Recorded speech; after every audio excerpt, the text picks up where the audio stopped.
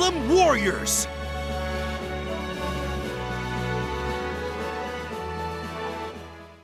Ryoma, I know you're hiding it somewhere. Will you show me? Ah, Owain, you're excitable as usual. What in the world are you talking about? Your legendary weapon, of course! I must feast my eyes upon it! You want to see my sword, is that it? Well, it is a family heirloom of sorts.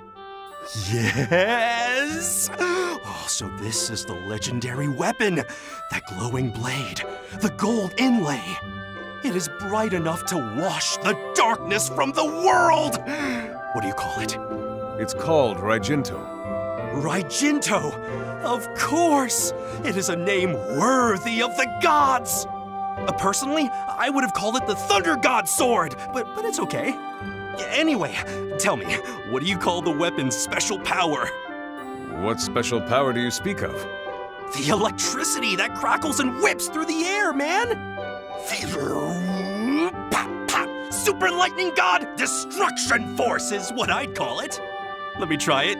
Just once. You have to. Owain, this sword has been passed down from one Hoshidan king to another. So no, you cannot borrow it. You're right. You're so right.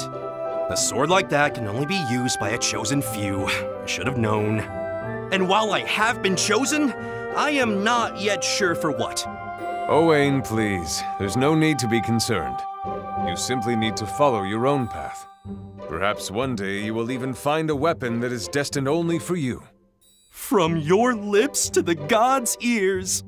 Now, as far as the name of the special power, as you called it before. You mean Super Lightning God Destruction Force? Yes, that.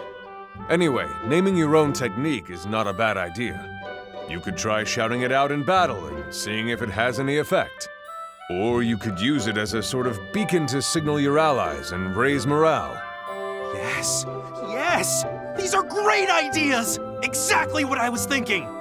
To be honest, I just thought of them right now. Wow! The two of us are like fire and kindling, igniting fevered inspiration! Of course, I must defer to your godlike swordsmanship.